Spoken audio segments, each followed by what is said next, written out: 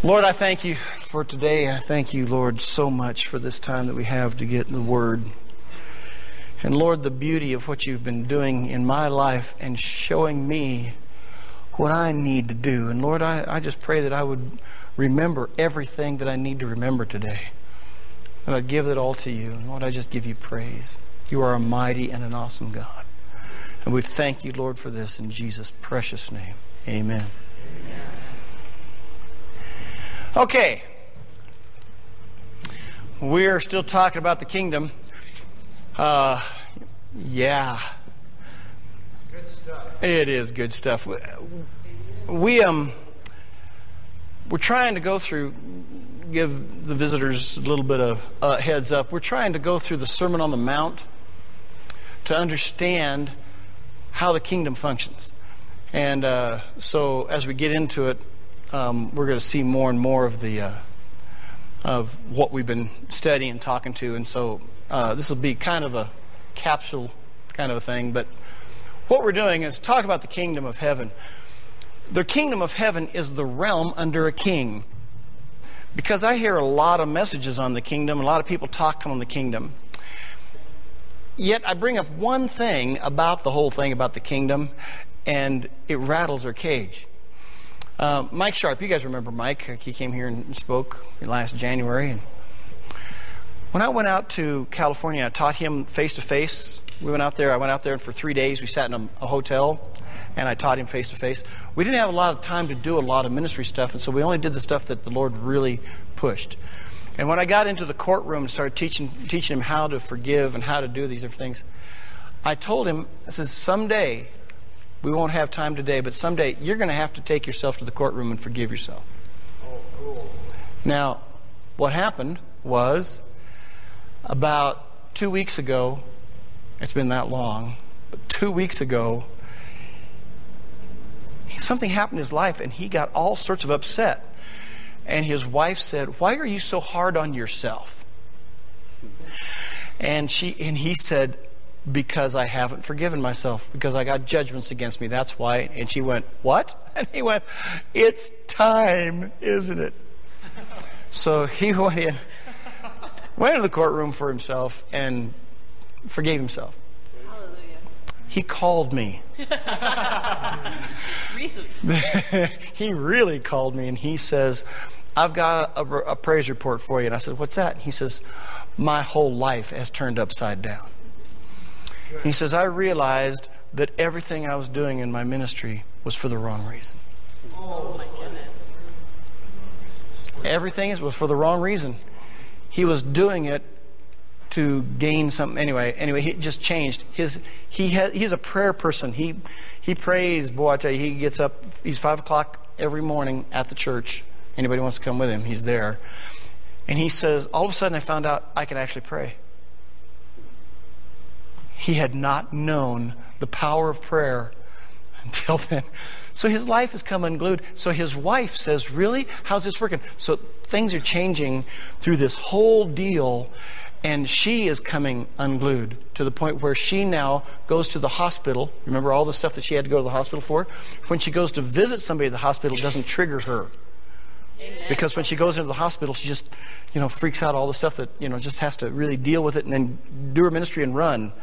Now she goes in the hospital and there's grace happening. She loves going in there and she's touching people's lives. I just want to let you know, this is a little praise report. I wasn't supposed to just, but Mike's doing fine, thank you. So he called me. Yeah. So he called me this week and he says, "I got a praise report." And he doesn't listen when he does this. He just turns on to dump mode. And sometimes I have to say something and he goes, "What?" And I have to repeat it because he's not listening. He's dumping. It's really funny. But he said something about the kingdom, and he says about his life being part of the kingdom. And I says, "Can I challenge that?" I says, "Is it really in the kingdom?" "What do you mean?" And I says, "Well, the kingdom is a place where the king rules. So what do you have in your life where the king doesn't rule? That's not under the kingdom." There's silence on the phone. I like it when I can make Mike silent. That's pretty impressive. The realm is a place under the king. It's the territory under his supreme rule. If he can't say jump and you say how high on the way up, then you're not in the right place. It's not part of the kingdom. When we justify what's going on instead of just listening to what the Word of God says, then we're not part of the kingdom. When we aren't willing to do the rules, and not just by rules, you understand, we're not doing the things according to principles of the Scripture, then we're not listening and submitting to the King. Okay? I don't know. I've said this every Sunday. This is all review. I've said this every Sunday, and I still don't think we get it. We meaning me and the frog in my pocket also. Is I find areas of my life where I'm not listening. And I go, this is the kingdom? We want to walk in the higher realms of dimensions, but if we're not willing to obey in the kingdom, we're not going there. Okay? Wow, I'm on preach mode already. That's not good. Okay, what is submitted and obedient to Him? Okay, that's what the kingdom is. Heaven isn't out there. Heaven is real close. It's a lot closer than you think. It's wherever He reigns is where heaven, the kingdom of heaven, is. It's so close to us, we don't even get it. Okay, it's difficult to determine. It's really hard because we are so linked to the physical to understand where heaven is. But it's not out in the cosmos somewhere. Why? Because Jesus said. From that time Jesus began to preach and to say, repent, for the kingdom of heaven has drawn near. The what? The kingdom of heaven has drawn near. It was not near before, but it is now. We're meaning what? We are gaining access to heavenly realms. Now, I know we've been teaching that, and this is just reviewing again and again and again, but this week, I sat down and I was looking at some things and realizing how close are we to the things of God, and yet how far away. You know, I'm reminded of the old Get Smart line. I missed it by that much, you know. But it's that same, we're so close. How close? Well, the word has drawn near means it is close enough to squeeze. It means to squeeze, to actually put your hand on. The kingdom of heaven is within reach. It just amazes me. Do we get it? I'm not sure we do. Are we walking in the heavenly realms? If you did this on a percentage basis, just as a fun experiment, don't do this out loud, it's embarrassing. Okay. If you did this on a percentage basis, how much percentage of the life you live is in the heavenly realms and how much percentage is in the physical realm? Yeah, if we put this on a percentage basis, you know, we like to act like we're really doing well, but really, we're not really all doing that so well. How much of heaven are we actually living? How much are we getting into? Okay. You got to change the way you think and live. Are we close enough to heaven? Well, that brings us to a problem. And that is, when I do verse by verse through something, I really like to make sure I do it verse by verse, but I'm not going to. I'm going to skip these two verses. We did the Lord's Prayer or the model prayer last week, and then there's two verses right after that to discuss something that happened in that, but it's going to be covered better in just a few weeks. Okay? Don't worry. It's going to be in conjunction with some other verses, and I won't miss it. Trust me. Okay, I will teach it, but I'm not going to get to those two verses today. Okay, I'm going to bypass that. And that's unusual for me, but life is interesting. Okay, but we're going to go to verse 16.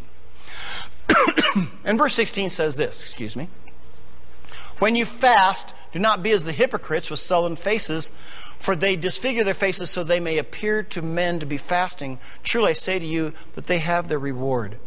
Now remember, he'd been talking about prayer. When you pray, do this. Good works, don't do your good works before men. He's been doing these comparisons about what the religion was doing and how the kingdom was going to do it. That things are different now in the kingdom. Don't do things the way they have been. We're going to change how they're being done. We're going to change it. Okay? So he says, now when you fast, do not be as the hypocrites. I think it's kind of a fascinating little subtle point. It said when, not if. Not if you fast, but when you fast. Meaning what? It's an automatically understood that you're going to. Now, that's not true in our Christian walk. When we do a fast, we do something special. It's different. No, it's not supposed to be special and different. It's supposed to be common. It's supposed to be something we're doing all the time. Not all the time. That's an expression. All the time means you starve to death. I know this one lady that was working really hard, and her son, her husband left her, and she was working 2 different jobs, and her son was sitting home watching TV and wasn't going out and getting a job. And she did this for a couple years with him. He ate, he did whatever, ran around. He always took money from her, and she's working these 2 jobs just to keep things together. And then she got sick, and she couldn't go to work. So she was praying about it, and she says, Lord, what? And the Lord said, well, don't go. Just don't go to work. She says, but, he says, you going to trust me? Oh, yeah, okay, I'll trust you. So she went in, and her son got up, and she was still in the house. She hadn't gone to work. And he says, what are you doing? She says, I'm sick. He says, well, you need to go to work. And she says, no, what I've decided is I'm just going to sit here. I'm going to take your lead, and I'm just going to sit here and watch TV, do whatever. I'm just going to sit here. And he says, well, what are we going to do? She says, well, I'll tell you this. For the first 60 days, it's going to be a wonderful fast. He says, no, we got to eat.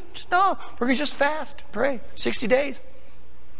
60 days, by the way, you'll die. I mean, that's starvation. When people have done starvation fasts, protests, I think the last one that they had recorded, the guy went for 64 days before he died. Okay, you can go for a while. She says, boy, the first 60 days is going to be an awesome fast. No! He went out that afternoon and got a job. But not as a show to others. When you fast, don't do it as a show to others. Okay? Because what do? They disfigure their faces. They may appear to men to be fasting. Kimberly has this thing that she does with her face when she wants something real bad. And she goes, do the face. There's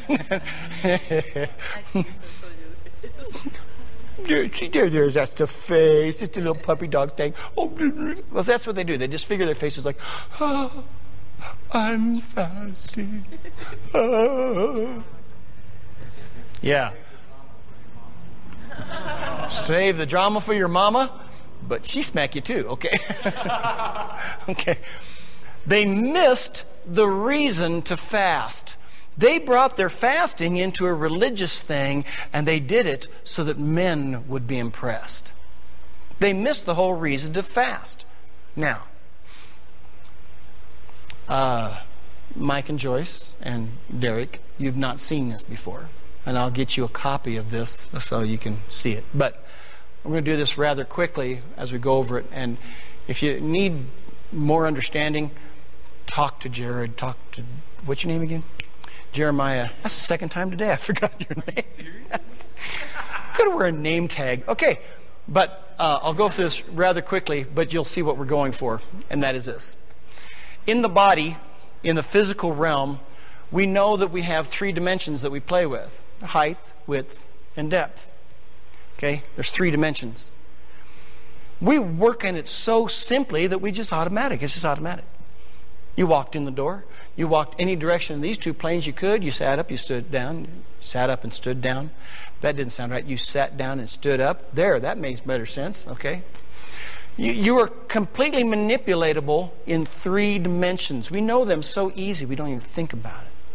The 4th dimension is time. Now, time we do not have absolute control over. We know time only as a slice. We know the time is called the present. Here we are, the present. Here we are. Okay, how fun. But we can see that it works. We see it functioning. But we can't manipulate it real well. We can just march through what time is doing. And no, I'm not going to get into that because I got more stuff we'll Oh, come on. But we do know that we don't have just a body, but we also have a soul. A little harder to explain, but still becoming more and more prevalent to my understanding, is the dimensions of the soul. Our body is how we relate to the environment. So this is all physics. It's all about the physical environment. But the soul is how we relate to other people. And there are dimensions of the soul. We even say this, that a person is a shallow person. This person has real depth to them. It's like, wow, this person is really amazingly large soul. I mean, they have substance to them. When we interact with people, we find out just how full and thick and complete they are. And when they're all hung up in pains and problems, how diminished their soul is. But when they start getting free, how able in their soul, the way they think, they're freer. In their will, they're freer. In their emotions, they're freer. But the more we get bound up in our soul, the smaller we are in our soul. Kind of a fascinating way of looking at it. But we do have a spirit. Okay, in the spirit realm, we know that there are also 3 dimensions because we know that there are angels. People show up, you know. They do stuff. They grab things. It's not just a 2-dimensional holograph. They show up and they manipulate things and do things. It's kind of like fun. They burn up things. Gideon,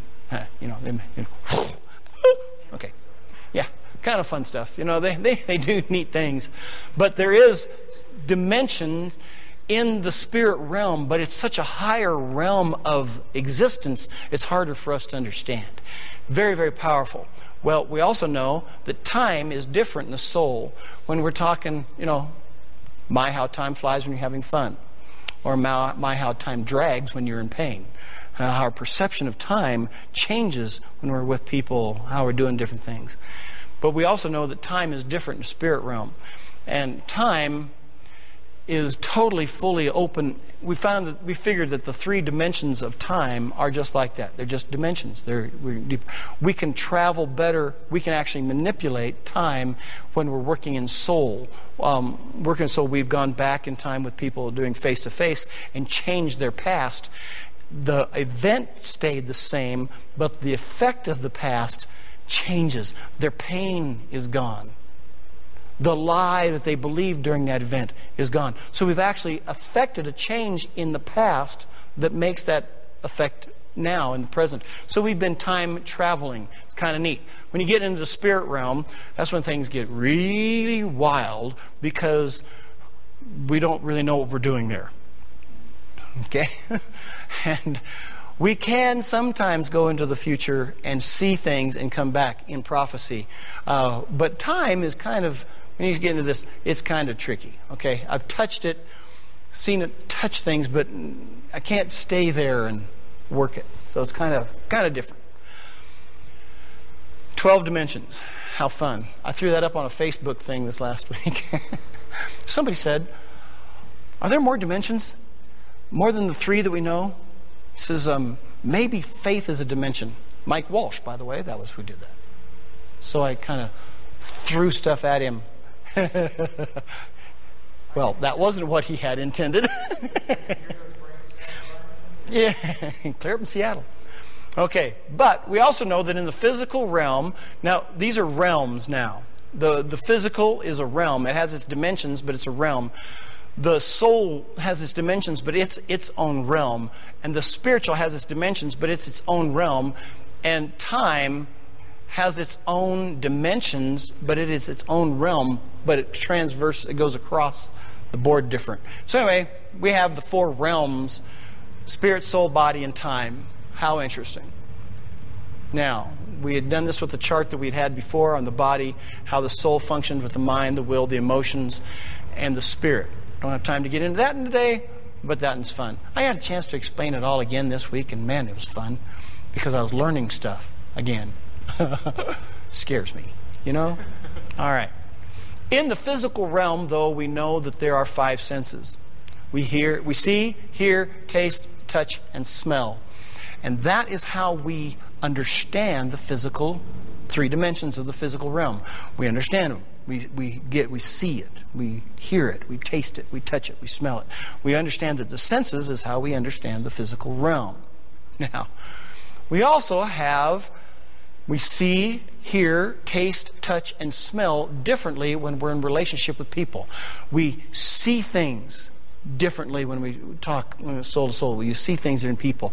It's not just physical. You see a change. You see things happening. You hear things different. Mama says, you didn't take out the trash. We heard you're a bad person because you didn't take out the trash. We hear differently than what is really being physically said. We taste, we touch, we smell. These things are true, but we also know that in the spirit realm we see. The Lord gives us sight. We hear the voice of God. Taste and see that the Lord is good. Our prayers a sweet-smelling savor before God. And He touched me. God, there's touch in the spirit realm. Now, this is very important that we're going to see this in just a second. But these senses are very big. One of the best ways of understanding the senses in the soul realm is just call it discernment. It's when we're discerning people, we're discerning things. And you can say the ones in the spiritual would be vision, maybe, or revelation. Okay? We also know that a person's soul can get messed up. Anybody believe that one? Yeah, a person's soul can get messed up so that it is not functioning the way God intended it to function. We don't think straight. We don't feel straight. We don't want straight. What happens is when sin came into the world, things that were vibrating perfectly according to God's creation was taken out of focus when sin came in, and it changed the vibrational function. We don't have things in tune. Now, I was playing with this. We've been talking about tune. When you take a guitar string, okay, when we take a guitar, it's all tuned nice. Take one string and detune it, and it sounds horrible, okay? But however, I can take that one string that's detuned, and I can play a song on just that one string, and it sounds good. Even though it's functional, but it's out of perfect tune. But it's not in good tune with others. See? This is like, wow, we're getting it. Okay, which is really cool. Now, here's the other thing. That's the other way we're talking about, is things were in focus when God made it, and when sin came, it brought things out of focus. Of course, there's people probably in the congregation now and say, oh, that's better. Okay, wash your glasses, Ron, okay? Just, that's all good, buddy. Okay, but what it does is it defocuses so you can't get that sharp image of what God intended, okay? Okay, so sin focused us wrong. Since everything was created out of light anyway, so to defocus it, that makes sense. Okay, so it's not focused the way it should be. Now, we also know that there's negative. They aren't full dimensions, they're just detuned dimensions. They're just out of whack. And that we know that is true in the spirit realm. That's where the demons live. That's where all this sort of stuff functions. It's not under the beautiful harmony that God created it to be, but sin defocused it, detuned it, so it's out of sync. And we know that this happens in the bodies. Anybody here ever have any pain, sickness, any problems? Yeah, that's because the physical has become detuned also. And a sickness and a disease is because the body is not in tune with the things of the Spirit. Kind of a big deal. Now, we got all that far to understand that when you're not born again, what do you have? Negativity. You have no Spirit. You're not born into the Spirit. Brandon needs one. Anybody else need one? Sure, I'll take one. He says, yeah, sure, okay. Now, everything else that I'm going to be doing on here is not on there, okay? So, but when we're not born again, what happens is our spirit is dead, and we don't have access to the spirit realm, okay? However, when we get born again, what happens is we are given birth in the Spirit, and we are absolutely in our spirit totally focused and tuned. Totally in harmony with God. How do I know that? Because the Holy Spirit Himself is living within my spirit. You can't get better than that. Totally, absolutely. People say, how in the world can we access God? Oh, you already have. If you're born again, you already have. How do we talk to God? Well, just talk to Him. You have absolute perfect communion with Him in your spirit. Absolutely, totally perfect. Amazing. Okay, that's the kingdom. The kingdom is in the spirit realm. When I am walking in my spirit, that's when I'm walking in the kingdom. How cool is that? Now, that brings us all, that's just all review, not bad. And the more I think about this, the greater it gets crazy. But let's talk about our senses in the physical. Our physical senses are our focus. Way much more than we think. Okay? Now, all the time I'm dealing with people who have fallen in some form of sexual sin. Sexual sin focuses you on the physical. Sex, all about that is just getting us into the physical. It drops us into the physical. There's no spiritual, there's not even soul. It drops us into more physical. I mean, there's soul ties, there's all, but what it does is this. Let me show you how this works. Yeah, she gave me this the old stink eye right there. Oh yeah, really? Yeah, watch. It's okay. I'm all good. What it does is when we get focused on the physical, it captures our senses of the soul. We get into this. Now, that's just sexual sin. We say sexual sin. No, this is any form of sin. Anytime we're choosing to walk in those kinds of things. Now, you think about it. I brought this sexual because it is so mightily focused on it. Okay? And it just makes people, boom, this is all they're talking about. It's hard to see the things of the spirit realm when that happens. It takes the priest of the home out of being the priest quicker than anything. There is nothing as fast as sexual sin to take the priest of the home out. Okay? We found this, and if you want verification on that, just read about the whole Phineas thing that happened in Numbers 24 through 31, all that sort of stuff. And all that happened, how did Balaam get the children of Israel to be cursed? He couldn't curse them, but he got them to walk in the curse because they got into sexual sin. And they walked out from underneath the blessing, and God Himself fought them. So that's the truth. Now, what happens is when we do that, it focuses our soulish senses on the physical, and it takes us out of the spiritual. It shuts off. Now, it doesn't mean you're not saved. Okay, I did it that way just to show you that there's a block of the things of the spirit realm. Now, I just used one example of sin. We can use a bunch of them, can't we? Drug abuse, alcohol, right? This is it. What this is, this right here is talking addiction. That's exactly how you explain that thing. Because it gets you so focused. And you're right there. And you're focused. Remember we say that being the things of sin unfocuses you of the things of God, but you can focus the light that was in you. If the light within you is darkness, how great is that darkness? You can focus your darkness into the wrong things and think it's light. Am I making sense? Here's the other problem. Physical senses. What happens if you're in pain? What happens when you're in pain? Does that focus your senses? Oh, yeah. Yeah. When you have a headache, how's your faith? What faith? That's about it. As soon as your headache comes, it kind of oozes out your toes and it just gets gone, man. Some say it doesn't ooze, it just plain flat squirts gone, man. It's just out. Drains completely. Here's the problem. The more we get focused on the disease, the more we're focused on the physical, the less we're focused on the spiritual. Even a sickness or a disease can keep us from walking in the things of the Spirit. Why do you think God came and one of the first things He did, Jesus as a manifestation on the planet, one of the first things He did is start healing people so they could get their focus back on God. You know, it rocks, doesn't it? Okay? So why are we focusing on it? Well, it's the same thing, but we have found out something that we have as a revelation here, that not all diseases are physical. What are they?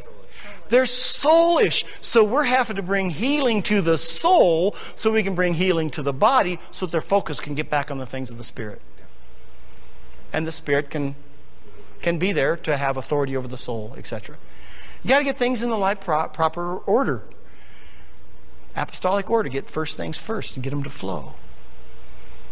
Now, am I making sense so far? Everybody following me? Okay, what's our subject matter?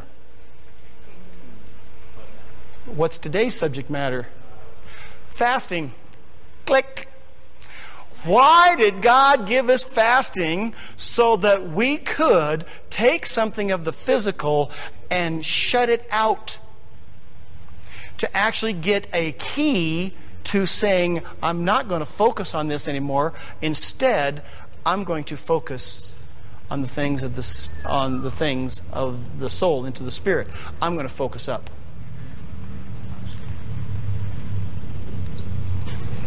You see what's going on here?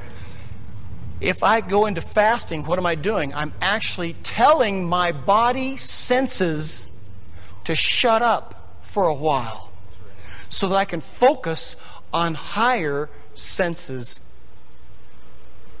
Kind of makes sense, doesn't it? Okay, let me explain about prayer. What does prayer do? What did we find out last week when we talked about prayer? We said, Lord, your kingdom come. Now, that's not about, Lord, your kingdom come. May your kingdom be hit in Indian Hills. May your kingdom hit Kittredge. That's what we pray for. No, that's not what it's talking about. It says, Lord, may your kingdom come. In other words, find out in me everything that is not of your kingdom. Show it to me so that your kingdom can come into my life. What's happening there? That's exactly it. Is that, Lord, your kingdom come. As he starts explaining those things to us, that's when we start seeing things that need to be taken care of in our soul. Okay? But fasting is the one that breaks the physical connection. It's the one that brings this thing down to where it's something we can do. Now, but I have had so many people tell me, I can't get rid of this thing. I have prayed. I have fasted.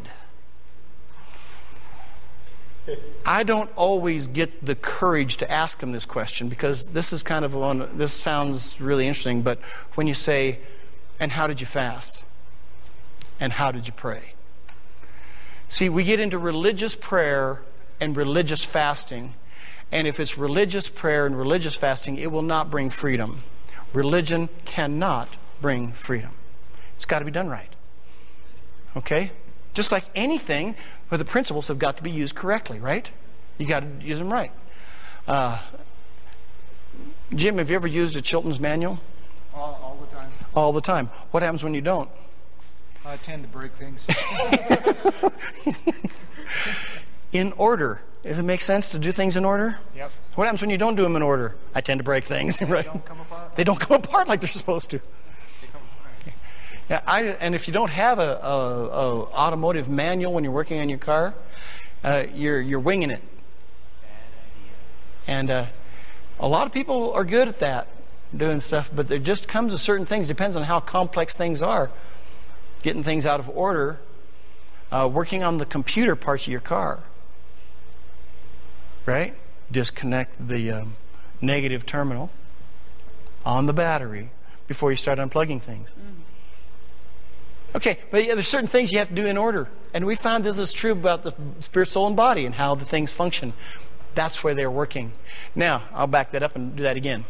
So that, watch right here, okay? Where my soul is so negatively focused, the fasting, if I can get things tuned to the things of God, that's when I start getting things focused correctly. Okay? Remember, salvation of the spirit was immediate. Salvation of the soul is a process. It's going to take some time. Okay? And not all of us have obtained the height that Jim has in spirituality. I had to pick on somebody. You just happen to be sitting there. All right. Folks, we haven't arrived. Paul said that. This one thing. He says, not that I have obtained, but this one thing I do. Forgetting what is past, I press on towards the mark of the prize of the high calling. Okay, we've got to start looking ahead and looking at these things. We can't go against the things that we know is true in Scripture to gain what we want in the things of God. You can't say, well, I can pick and choose what things I'll do and what things I'll obey. No. Does it work? We do it, though. We do it all the time. No, we can't do it. Okay, let's go on. Matthew 4, 1 through 2 says this. Then Jesus was led up in the wilderness by the Spirit to be tempted by the devil.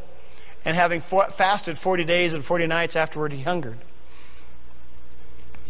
Well, yeah, after fasting 40 days and 40 nights, he hungered. Yeah, I would think so. Okay. But why did Jesus do this? He was led up in the wilderness by the devil, by the Spirit, to be tempted by the devil. Jesus had to get a firm grip on his physical self. Why? What was the timing here? Here he was, 30 years living in the physical as a son to his mother, as a son to his adopted father, doing what? Carpentry work, working, doing all this stuff. Why at the age of 30? Don't know. I've had all sorts of speculation on why it took him that long. But one answer that just answers it all is because God told him to wait until then. That answers it. Okay? We don't know all the ramifications behind it, but we do know that at about the age of 30, he suddenly came to John and he said, baptize me. And John said, I should be baptized of you. He says, just no. Do this so we can fulfill all righteousness. He is baptized of John, and then what? As soon as he came up out of being baptized by John, he was led of the Spirit to go in the wilderness to be tempted of the devil. Why? His baptism was his marked inauguration to start doing ministry. And he knew that he had to be in ministry from then on, and he had to be absolutely focused. So what did he do? He went out fasting. Now, if Jesus decides that for him to be focused in ministry, he needs to fast, what are we doing? Eating mostly. Of course, it's really a sad thing to be talking about this the day after we all sucked down major amounts of chicken at a certain lady's party. Okay, no, just like... But fasting, Jesus found that it was necessary because he was inextricably connected to the physical. Just like you are. We are in the physical. That doesn't mean we have to be ruled by the physical. Okay? Jesus showed us an example that we can also be in this world and have that world as part of it. You follow me? He was living in this realm, in the realm of the physical. He knew that. But he also had his soul. He had to get his soul completely aligned, and he had to make sure that he was listening to the things of the Spirit. So he put things into proper order. Taught his body, no body, we're not going to do that. We're going to do this. We've got to get that together. He needed to know it so that he could minister. He needed to know it so that he could minister. So what was it that he actually did? Well, he laid down his soul. He laid down his soul. He said, my soul is not what's important. It's what the Father wants that's important. He laid down his soul. He learned love, Hebrews says. He learned it by suffering. He had to suffer. This is not talking about he learned obedience through suffering when he went to the cross. He had to learn obedience by suffering long before he went to the cross. Okay? He gained a true focus. Okay? You say, but Jesus was sinless. Yes. Yes, he was. But he did live in a world that was fallen. Yes. What did he do? He made sure that he was not affected by the sin around him. Okay? He had to. Matthew 17, 19 through 21 says this. Then coming up to Jesus privately, the disciples said, why were we not able to cast him out? Now you got to understand that they had this kid that had this evil spirit. And he was thrashing them and throwing them in all sorts of fire and everything else. And they tried to cast this thing out and couldn't. Now, it was not an issue of authority, because he had already given them authority over the spirits. It's an issue of focus. It was an issue. Let's go on here. Why were we not able to cast him out? And Jesus said to them, because of your unbelief. Wasn't had to do with authority, it had to do with their unbelief. Listen, you have authority. You have more authority than you've ever even known you have. You have almost absolute and total authority. Then how come you have problems? Because you don't understand your authority and you don't believe. That's the biggest key. That's the biggest key. How much authority do you have? A lot more than you think. Okay? But then he says, because of your unbelief, for truly I say to you, if you have faith as a grain of a mustard, you will say to this mountain, move from here to there, and it will move. And nothing shall be impossible to you. And we haven't gotten to the point where nothing shall be impossible to you, faith. Anybody? Gotten there yet? Okay. Why? Because we aren't understanding the realms that we are supposed to be walking in, and why, what tags us to where we're supposed to be. And he said, but at the end of it, he says, but this kind does not go out except by prayer and fasting. Faith is hindered by physical sight, and by physical realm, and by physical whatevers. If we do not have the physical under control, we'll not see about these kinds of demons. Now, you got to understand something. When you find one of these, it doesn't mean now's the time you go fasting. Now, you better have a fasted life before you ever encounter him. Okay? Jesus did stop and go fasting when he saw it. But he had all his senses under control, so it wasn't what he was seeing in the physical that was concerning him. He was asking the Father, so how's this happen? What's going on? And like says, you know, and it just, they had this conversation. Then he saw the crowd coming and realized that with the crowd coming, things are going to get a lot more difficult, a lot of problems that are going to ensue. And he says, I saw the crowd coming. He just shut off the interview and just said, come out of him. Thrashed him and went out. Okay? Boom. He just watched this whole thing. He was in control of what was going on around him. It wasn't the physical that was controlling it. It was much more than that. In Matthew chapter 9, 14, 15, it says this, then the disciples of John came to Jesus, saying, why do we and the Pharisees fast a whole bunch, and your disciples do not fast? And he says, Jesus said to them, can the sons of the bride chamber mourn as long as the bridegroom is with them? But the days will come when the bridegroom will have been taken from them, and then they will fast. Why? He's showing a big difference here. He's showing that there's times of celebration and there's times of work. Okay? The Jewish festivals were called feast days, not fast days. So 7 times a year they came together to do what? Suck down food. They enjoyed it most thoroughly, and it's good food. Okay? But that wasn't what it was all about. There are times of celebration, there's times of work. But the issue here was Jesus, not religion. They're saying we fast. There's a specific, we have to do this. It's just like boom, boom, boom, we're fasting. What about your guys? You know? He says, that's not what it's about. There'll come a day when they will be fasting. Trust me. But right now, they're just listening to me. Okay? That's fun. Luke 18, 11 through 12 says this, the Pharisee was standing praying these things to himself, which I think is a funny way of saying praying these things to himself. Actually, what it means is he was not saying it out loud. But it's funny that the wording of that is he's praying to himself. Anyway, there's probably more truth to that than we think. And the Pharisee was standing praying these things to himself. God, I thank you that I am not as the rest of men, rapacious, unrighteous, adulterers, or even as this lowly tax collector. For I fast twice on the Sabbath. I tithe all things, as many as I get. And it goes on.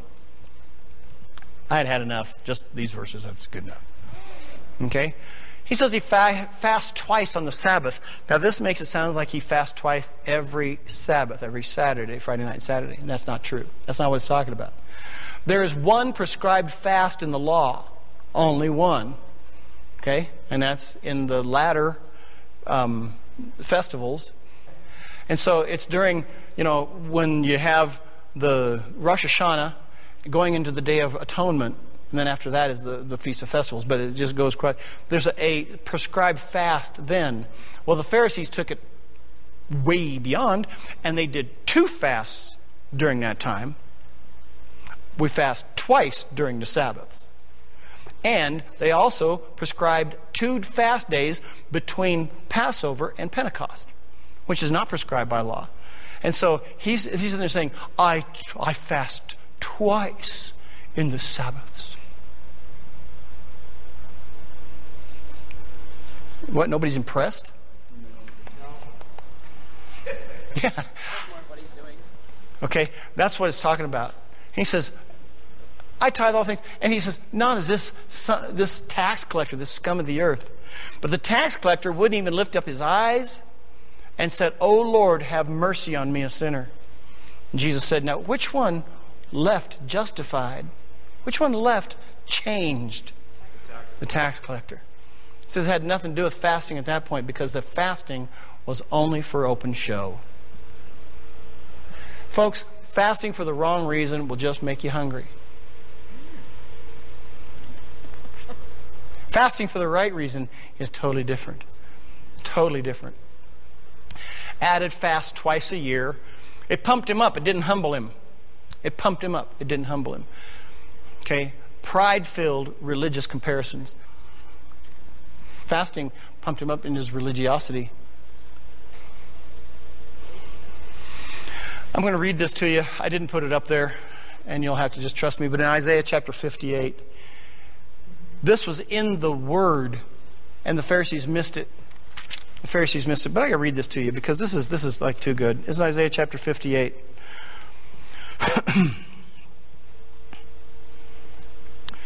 Verse 1, call out with a throat, do not spare. Lift up your voice like the ram's horn, and show my people their rebellion and their sins to the house of Jacob. Yet they seek me day by day. They desire knowledge of my ways, as a nation that has done right and not forsaking the judgment of their God. They ask me about judgments of righteousness, the desire to draw near to God. That sounds really good.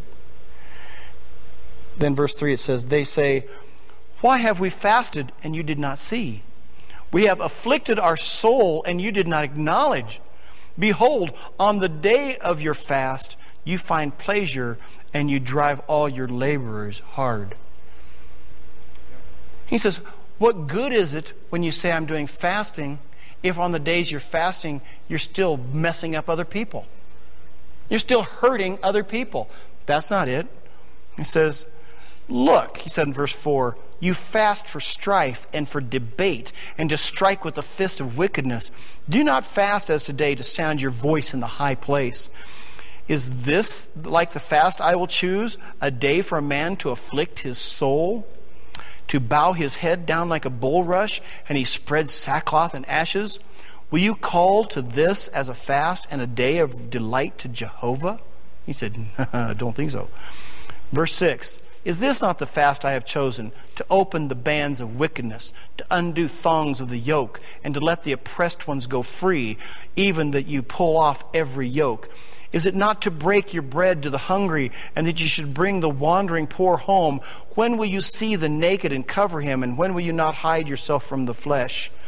Then your light will break as the dawn, and your healing shall spring up quickly, and your righteousness shall go before you. The glory of Jehovah shall gather you. Then you shall call, and Jehovah will answer. You shall call, and he shall say, here I am.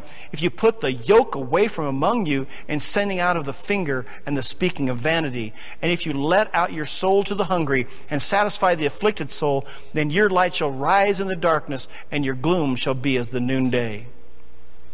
And Jehovah shall always guide you and satisfy your soul in dry places and support your bones. And you shall be like a watered garden and like a spring of water whose waters do not fail. Okay, well, I can't let that out. And those who come of you shall build of the old ruins, and you shall rear the foundations of many generations, and you'll be called the repairer of the breach, the restorer of paths to live in. Okay? What's he talking about? Man, he's saying, okay, what are you going to do? He says, if your fasting does not make you love people and help deal with things in people's lives, if your fasting does not make you love, you're fasting the wrong way. The deal here is love. Jesus wanted to take hold of fasting. Why? He laid down his soul. What is it? Greater love has no man than this, that a man laid down his soul for his friends. Jesus wanted to do that. He did that at the beginning of his ministry, not just at the end. Yes, we see him doing it again just before the crucifixion because he's going to be crucified. Hello, pay attention. You know? But he had to lay down his soul on a regular basis. So would it be true to say that we fast to change, not external things, but to change internal things? Absolutely right. Absolutely straight. We fast to change things on the inside, not on the outside. Matthew 6, 17 and 18. We're back to Matthew 6. See, it wasn't a good long route around just go to here. Yeah. Matthew 6, 17 and 18 says, but you in fasting, anoint your head, wash your face. People go, what does that mean? Well, back then, they slicked themselves back with oil to get themselves looking good. Okay? Anoint your head, wash your face, get dressed up, look good, look fine. Don't look like you're doing anything weird. So as not to appear to men to be fasting. But your Father in secret, and your Father seeing in secret will repay you in the open. How's he going to repay you? We've been talking about this thing about reward. What's the reward of the prophet? The word of the prophet. What's the reward he's going to do here? The reward is the effect of the fasting. The reward is a changed life that's going to actually affect people. And it's going to bring food to the hungry, and it's going to bring clothes to the naked. It's going to take care of people, and it's going to do what is necessary to help the people around you. Right. The whole deal is to work for the meat of heaven, which is what we're trying to get, is what? The kingdom to function. How do you get the kingdom to come here? Begins with fasting. Okay? That's a way. A big way. Okay? You do it on purpose and with a good attitude. You do it on purpose and with a good attitude.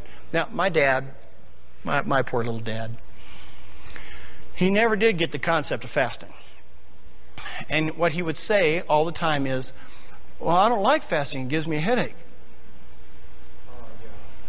Okay, Dad, that's simple. There's a reason why it gives you a headache. Because you're burning low-grade fuel and you're actually getting the toxins out of your cells, and they're coming around your body, and they will give you a toxic headache. Yes, it will. You say, well, you're not really selling this real well, Lee. You're supposed to make this, make it wonderful. And I'm not going to even begin to tell you that fasting is fun. No religion. If we do this with any religion, nullifies it. All it does is make you hungry for a day. Might be good for your waistline. You will gain the reason you fast when you do it right. You do it the way he says, do it for your Father. Do it because it's a relationship with your Father. And again, he says, not your God, but your Father seeing in secret will pay you in the open. The relationship with him, the Father seeing in secret will pay you in the open.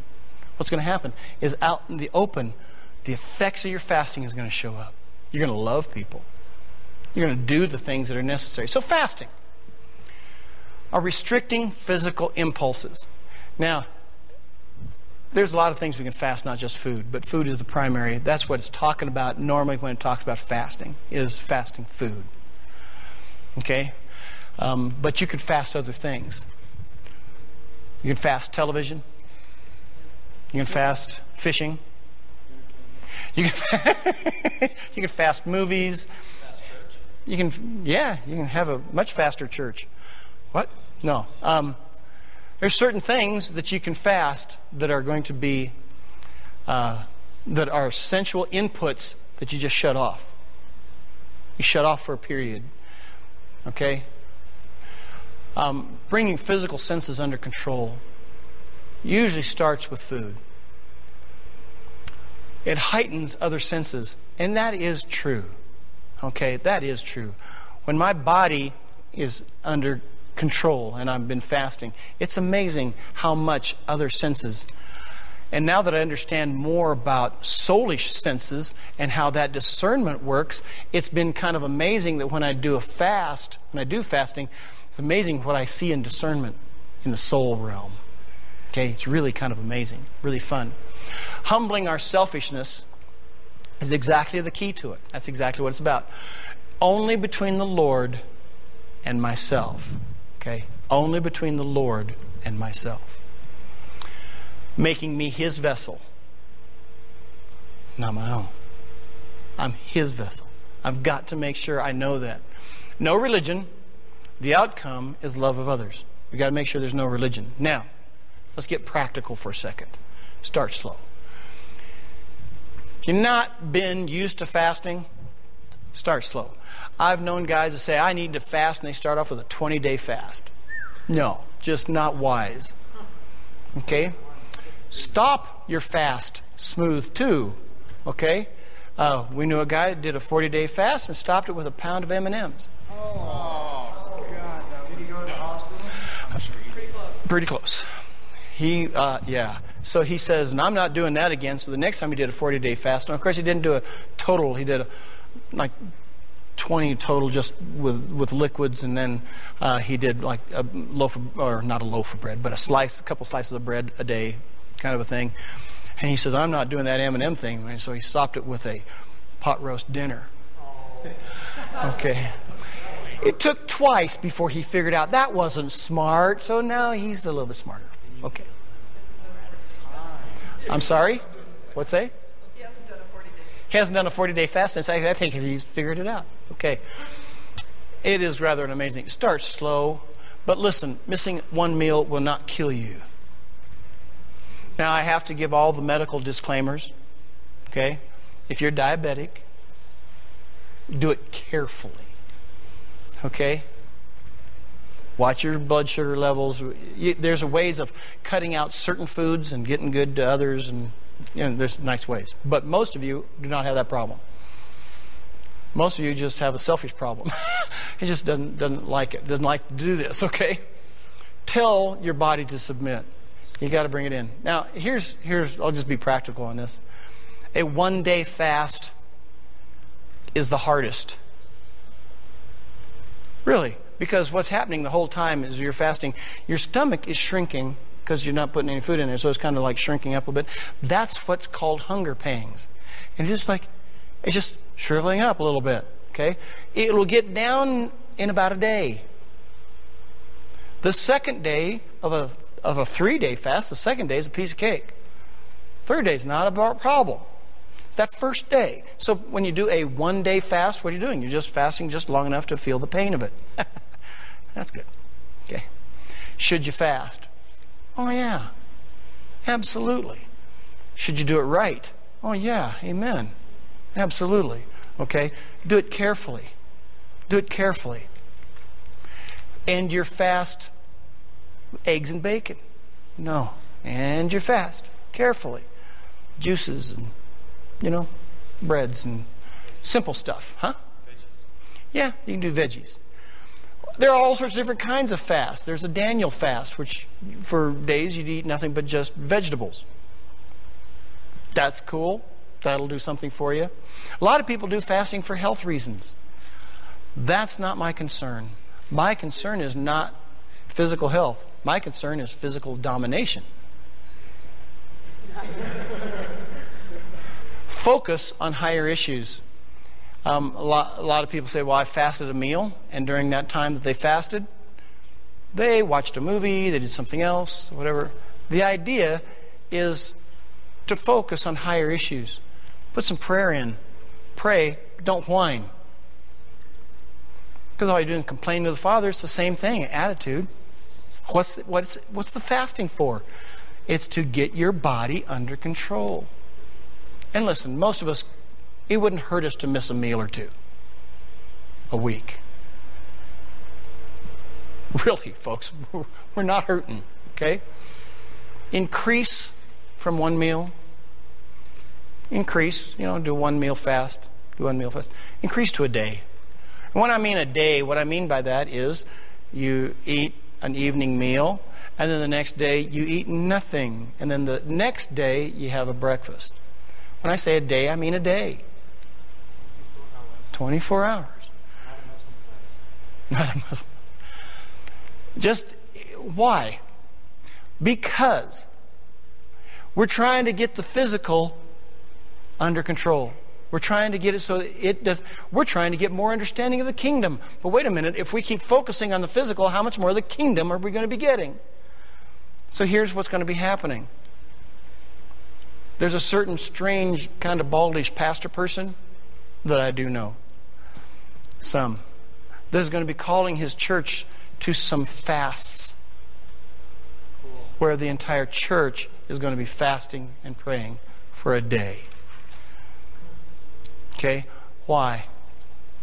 Do we want the move of the kingdom? Now, one thing I did talk to Mike Sharp about this week is that they've had these guys that are part of the transformation movement. I don't know if you've seen the videos, transformations videos, where they get one whole town where they're praying and praying, and it transforms the entire city, where the city is breaking out of drug cartels and different things, and it's very, very impressive. But they have the people that are trying to talk Mike into doing the transformation stuff, and he's just something about it didn't feel right, and so he started talking to this guy about this, and he says, as a question in all your history of all your cities that have been through the transformation, have you ever had one where the people were not desperate? And he says, oh no, the people have to get desperate. And he says, okay, how do you do that? You see, one person being desperate is not enough. Now, what has happened is whole revivals have broken out because one person was desperate and prayed for 20 years. Okay? That does happen. But if we want a move of God to come through Indian Hills, to come through Kittredge, to come through Evergreen, to come through the mountain areas, to come down the 285 corridor, that's our territory, folks. But who's going to be desperate enough to get it? See, we all want it. We'd love to see all more people coming through the door. But are we desperate enough to do it? Are we desperate? I mean, we have that song, I'm desperate for you. Really? See, Rick Whitehill wouldn't sing that song. Would he? No, he will now. He will now. Yeah, but for a while he wouldn't. Why? Because he didn't say, I'm not really desperate, so I can't sing it. In reality, it's true, folks. Are we desperate? Are we desperate for healing of our marriages? Are we desperate for healing of our bodies? Are we desperate for healing of our communities? Are we desperate for healing of our children? Are we desperate? What? Are we desperate? No, we're not. What's it going to take? Well, I think we're going to have to increase and not do any religion, but we're going to have the benefit of a fasted life, where we are breaking the physical so that the spiritual will be functional. Remember that? It's the senses. Now you're starting to see, when we get the senses of the physical to drag the senses of the soulish into them, we're focused in the wrong direction. That's causing the altar of incense to have incense pointed towards us. That's worshiping us. It's exactly what it's all about. Fasting is what breaks that thing, and it causes us to have a focus of the things of the Spirit. But what's the reason for it? The reason is to get our soul tuned to the things of God, and then we're going to find out that's laying down of our soul. We're going to have love for others. But here's the deal, is do we want the things of the Spirit? Well, put your money where your mouth is. Instead of putting your food where your mouth is. It's time for us to really find out, are we willing to fast and pray? Are we willing to break it? Are we willing to break the yoke? And then he says that, and then he releases you to this whole big table of pastries and all these wonderful boxes of bread and everything else we got down here. It says, okay, yeah, let's. But today is not a fast day, so it's all good. It's There's a little Catholic institution that drove me crazy, still does. It's up on Highway 34. It takes almost a 4-wheel drive to get up to it.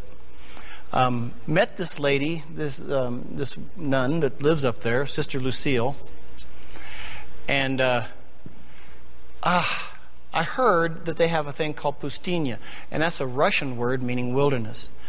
And so I got to talk to this lady, and she says what they have is they have these 2 cabins that are absolutely gorgeous, made out of wood log cabins, they're just amazing. And inside them is a bed, a table, a chair, a stand for washing your face, and a wood stove.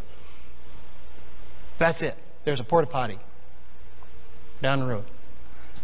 That's it. No electricity, kerosene lamp. There's no electricity. And she says, you're up here to fast and pray. The minimum you can come up for fast and pray is a 24-hour. But she says she almost always requires a 48-hour fast. But she let me off with the 24. I had an issue that I was not getting the answer on. And I said, I've got to hear from God on this. So I'm going to go up and do a fast at Sister Lucille's, and I'm going to go up there. So got everything ready. No guitar, no harmonica, no cell phone, no computer. All you're allowed is a Bible, a pen, and a notebook. Now, I got up there, and she says, normally she greets you and takes you right to the cabins and gets you all set up and everything.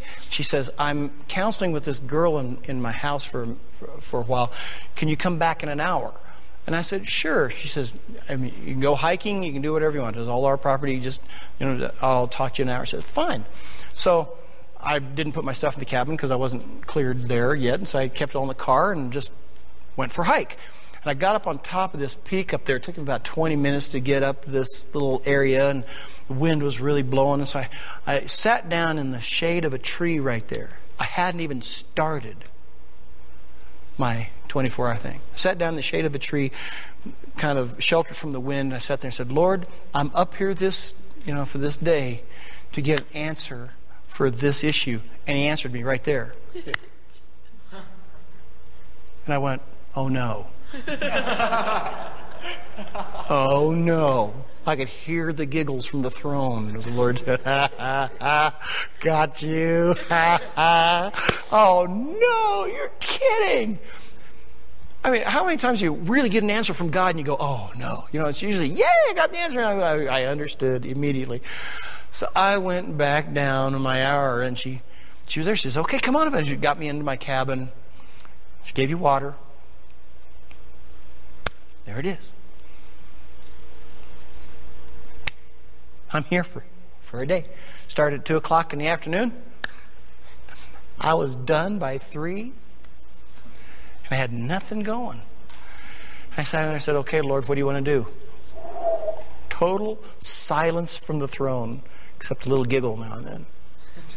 And I just went, oh no. I was unplugged. I had no computer, I had no guitar, I didn't do anything that I normally do to fill time. I didn't have books to read. I had one book to read, and that was my Bible. I sat down, I started reading. I read massive chunks of Scripture. I took notes on stuff. Man, it was just like, it came time that it was dark. Fine, I'm going to go to bed, I'm going to sleep for 8.